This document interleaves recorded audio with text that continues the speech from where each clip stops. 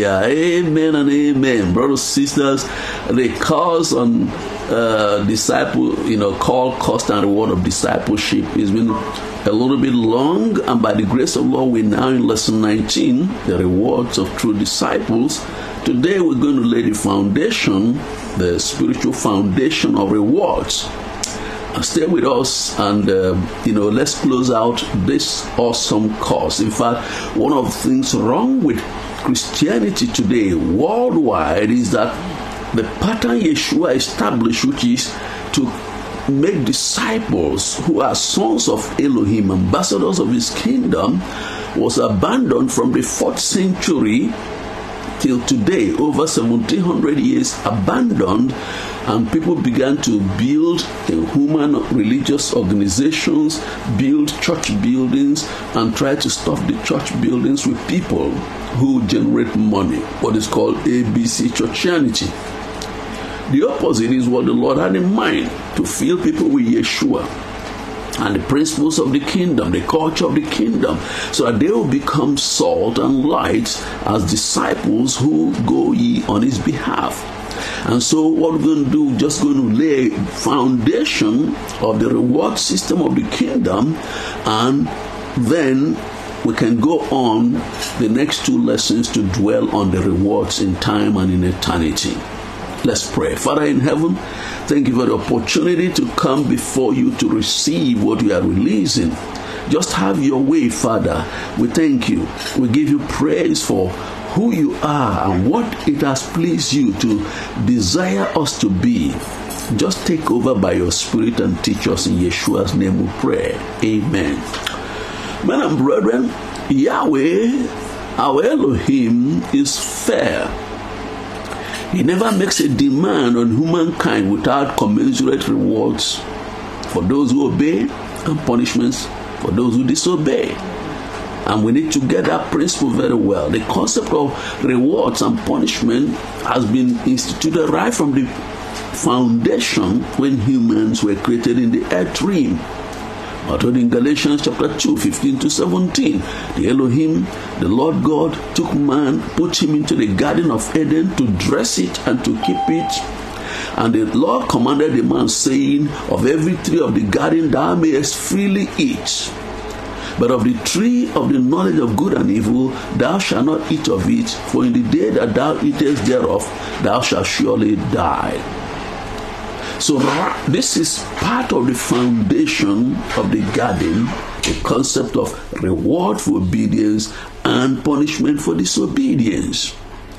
In the Old Covenant, the concept of rewards for obedience and punishment for disobedience was clearly articulated in passages like Deuteronomy chapter 28, verse 1 to 13, rewards, 14 to the end, punishment.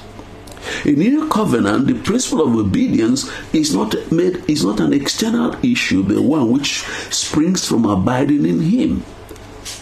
You know what he said in John 15, abide in me and I in you.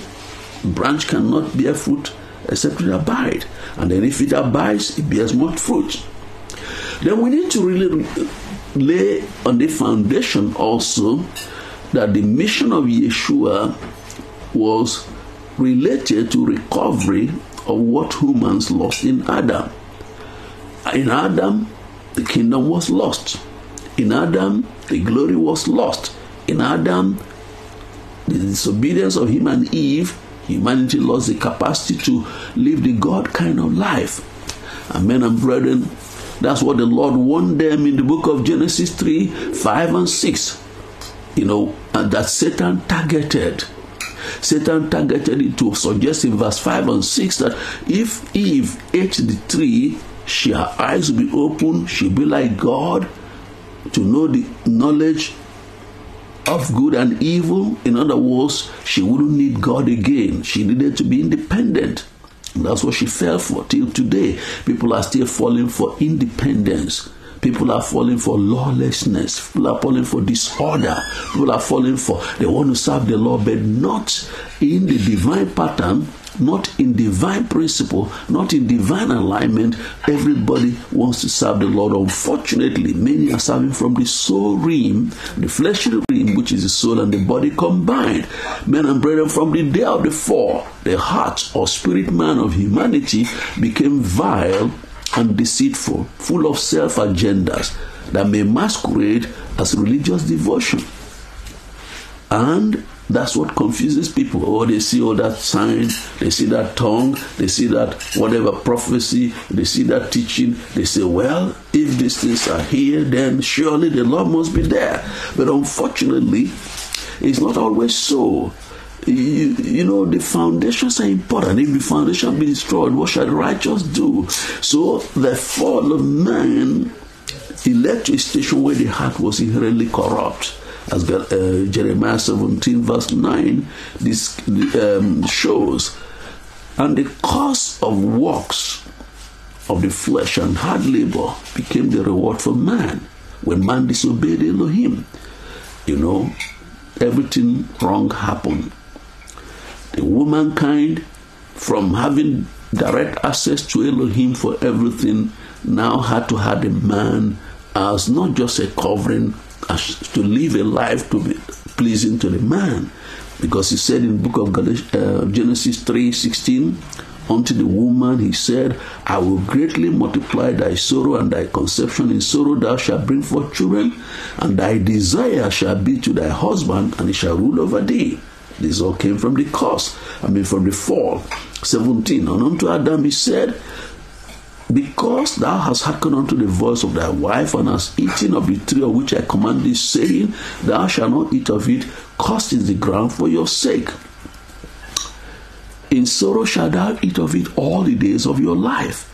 Thorns also and thistles shall it bring forth to thee. Thou shalt eat the herb of the field. In the sweat of thy face shalt thou eat bread, till thou return to the ground, for out of it thou wast taken, for dust thou art, unto dust thou shalt return. And so we need to understand that since Elohim provided everything to humans, and they were to live at his benefits, and he told them what to do and what not to do, when man disobeyed, the Lord said, okay, you disobeyed me, all I provided for you, you didn't need to labor to have all you needed. Now you go and sweat to provide for yourself. And then mankind began a life of hard labor, relying on arm of the flesh. The earth realm that was cursed from bringing forth the beautiful things, it now was to bring forth thorns and thistles until today. It showed the tendency of people to elevate work to a degree that they put the Lord second. Men and brethren, what has it led to? It led to the people who have oppressing those who don't have, trying to stamp them, stamp out everything to make them just live lives of, earning peanuts to be able to just have enough barely to survive, and people can stack up for generations. And then in return, those who feel that they are on the ground, they become crafty and do labor like unwilling slaves. And you know what? That same principle is also behind religion of all types, including the pseudo kingdom, the false prosperity gospel. All of them are based on living Elohim's pattern, what he wants, and man choosing whatever he wants. And the result is that this state of life, which man does what he wants and wants God to rubber stamp, is what makes people to deny him the privilege of becoming his disciple. Because disciple is follower. The disciple is not above his master. It becomes a reference point. It becomes, the standard. The gold standard of life is the life of our master. Men and brethren, and that is why it's important to know that from the day when Yeshua was incarnated in the earth realm is when the end times began. The end times is not something that will happen tomorrow. It's already happening. It's already been happening 2,000 years. Remember that Elohim's measure of time is not the same as human measurement. His standard is higher than that of the earth. And so from the time Yeshua was incarnated in the earth realm to recover what was lost in Adam, till the day he will return in glory, to take over the kingdoms of this world. You know what? It's all about the end time. And that's why, listen, brothers and sisters, when you see things happening like Israel's 75th birthday is this Sunday, by the grace of the Lord, you know what? We've called intercessors to pray. I'm going to make an announcement after this. These things are all pointing to the ultimate, that the Lord says to his church, be wise, come out of the flesh, come out of struggle, come out of this life of living by arm of the flesh and get back to the life of trusting in me and relying on me to be your everything. Brothers and sisters, that's why, as we are doing now, we need to lay this foundation that Elohim is fair. If you obey him and his word, there are blessings. If you disobey him, you're on your own. And being on your own, one may actually be serving Satan's interests. And that is why the Lord wants us to truly open our heart to receive his love. His love, expressing his word, is what will deliver us from those 4 negative relationship types. Stranger, which many people have. They see Elohim as a distant, unknown God, and they are strangers to him. Unwilling slaves who see Elohim as a hard taskmaster, so they are crafty with him. They play games with Elohim. Orphans, those who are not able to figure him as a present father, they look at him as a father who is not there, and therefore they behave like orphans. They have issues. And those in arrested babyhood syndrome, who are ever learning and never able to come to knowledge of truth, just wanting milk. They just want promises. They can't even stand any teaching.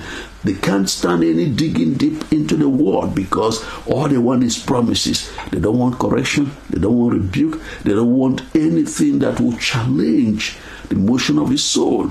And so they are in arrested babyhood syndrome. The only way to be delivered from it is to give the word space to do a work in our mind, renew the mind, transform the heart, so that we can become that thing he said in 1 Peter 2, a chosen generation, a royal priesthood, a holy nation, a peculiar people who show forth the praises of him who called us. And brothers and sisters, this is a matter of choice. If we embrace what he is showing us, kingdom culture will manifest just naturally. There won't be any struggle. And that kingdom culture is what will transform the cultures of this world.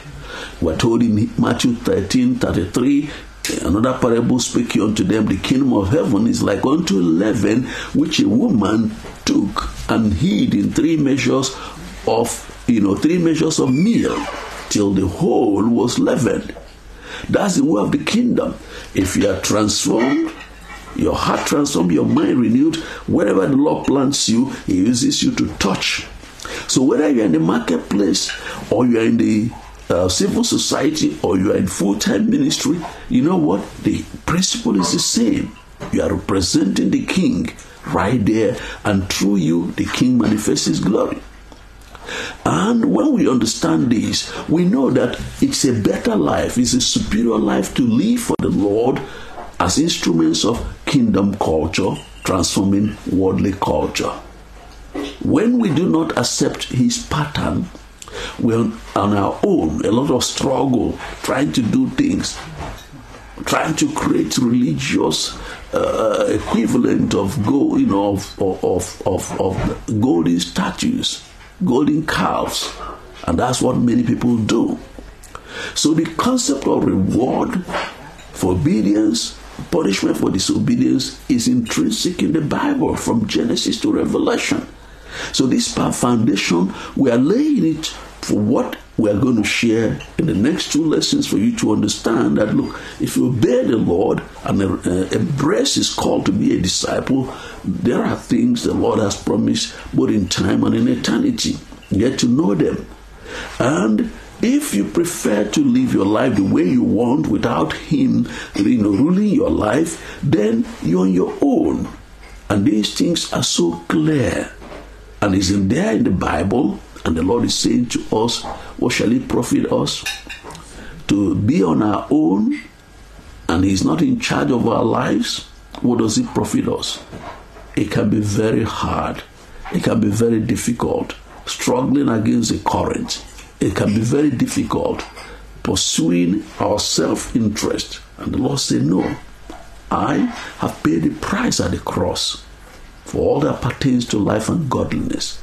So it's a matter of having the right priority, the kingdom, seeking first the kingdom and the righteousness of the kingdom, knowing assuredly that all other things that are needful for your well-being are already factored, and the Lord will provide them. And at the due season, each of them will manifest. And even if the Lord chooses something other than what you expected, you give Him right away as sovereign ruler to make the decision for you. When we elevate Him this way in our hearts, when we truly worship Him in spirit and in truth without preconditions, then we're in line for the big payday. And I pray that every one of us shall experience the big payday of the Most High, the visitation of the Most High, even here in the earth realm and of course in eternity. You know, the many mansions, the big mansions, the great mansions the Lord has stored up for people in eternity. May the Lord preserve everyone to be able to possess it. And for those of you who may be going through issues now, the Lord knows. He said, I'll never leave you or forsake you. Listen, He says, hey, don't ever allow anything to intimidate you. If you are redeemed by the blood, you're valuable. The Lord is with you always to the end of the age. So please would you share this video, friends and family, so that everybody can prepare for the next phase of this course when we talk about the rewards for obedience, for submission. By way of assignment, number 1, please summarize this lesson the way you understand it. How do you understand it? 2, what new thing did you learn from this lesson? We're going to pray, then I make an announcement. Father in heaven, thank you for the privilege to receive this short message from you. We pray that, Lord, you use it to quicken everyone and challenge us to let go and let you and have confidence in you and trust you so that you can lead us into deeper waters of understanding of your word, and we can trust you enough to give your spirit right away to lead us, to guide us, to empower us, and to use us. Father, we thank you. Let this word produce abundant fruit, much more than we expect, 30-fold, 60-fold, 100-fold, to your own glory and praise. We give you praise. In Yeshua Jesus' name we pray. Amen and amen. Hallelujah. Amen. Amen. Now, let's still have some announcement for you. You know, today some of our brethren arrived from America, will be with us for about 10 days. You know, we're going to have a conversation, interactive one on the couch one of these days, so get ready for that. It's going to be live, and we're going to see whether Pastor Grace will moderate that. You know, she's good at moderation, and they just converse about their experience in London, and we look forward to all of you coming in January, second weekend of January next year. Open Gates, the global conference of this commission. Please get ready. Second weekend of January, you can buy your ticket now and get all those beautiful discounts for long, reservation. We're going to have a live version of Open Gate. Before we go, I want to say this to you. Israel is a nation that is dear to Elohim. Elohim told Pharaoh, he said, go and tell Pharaoh, Israel is my firstborn. Elohim himself said Israel is his firstborn of all the nations on earth. It is a long hand of the prophetic clock of Elohim. Listen, every prophecy about end of the age was hinged on one factor, the return of Israel to the homeland, as described in Ezekiel 37, the valley of dry bones, that it said, breath shall come upon them. Why? Israel was sacked during the days of Nebuchadnezzar. And for 500 years before Yeshua was born, they were scattered. And apart from 108 years during the Hasmonean dynasty, there was no governance in Israel. They were just in exile to the nations. And they were in exile for 500 years before Yeshua was born, or more. They were in exile for another 1,000 years. They were in exile till one day the United Kingdom, through what is called the Balfour Declaration in 1929, declared that it was the good pleasure of His Majesty the King then that the Jews will have a homeland for their own. And then on May 14, 1948, to fulfill Isaiah 66 verse 7 and 8, before Zion travailed, she brought forth. As the British flag was being lowered, the Israeli flag was being raised, the Star of David, and Israel became a nation again, fulfilling prophecy. The valley of dry bones, life springing. Today is the tech giant, tech hub of not just the Middle East, but as part of the world. So Israel is significant. Things happening within Israel and around Israel, they are all part of the things leading to the end of the age. So come with us on Saturday, 13th, by 10:30 UK time. The Greenwich Mean Time is the mean time that separates the world into two, before and after. So 10:30 is 5:30 p.m. Eastern Time and 4:30 p.m. Central Time. And you know what? You can calculate India, Middle East, and Australia. Join us to pray for 2 hours between 10:30 p.m. and 12:30 a.m. 2 hours to get the prophetic insight of Israel and where Israel is in world history concerning end-time prophecy, so that we can all pray with one accord. And the details of the Zoom meeting will be displayed so that you can come on to Zoom and we can pray for Israel. Please take note. This Saturday, May 13, 10:30 p.m. to pray into 14th, which is the 75th anniversary of Israel. By the grace of the Lord, elect will prefer a poster which we're going to use to share with you on Facebook and also on WhatsApp. And you please, when you receive it, please share with other intercessors. Let's pray. We just finished praying for UK, now Israel. Then May 29, we'll pray for Nigeria, for the Lord to just save the nation from anything Satan had planned. And then the next one will be, 4th of July, the 247th birthday of America, another significant birthday. Brothers and sisters, have a blessed day. We love you. Bye-bye.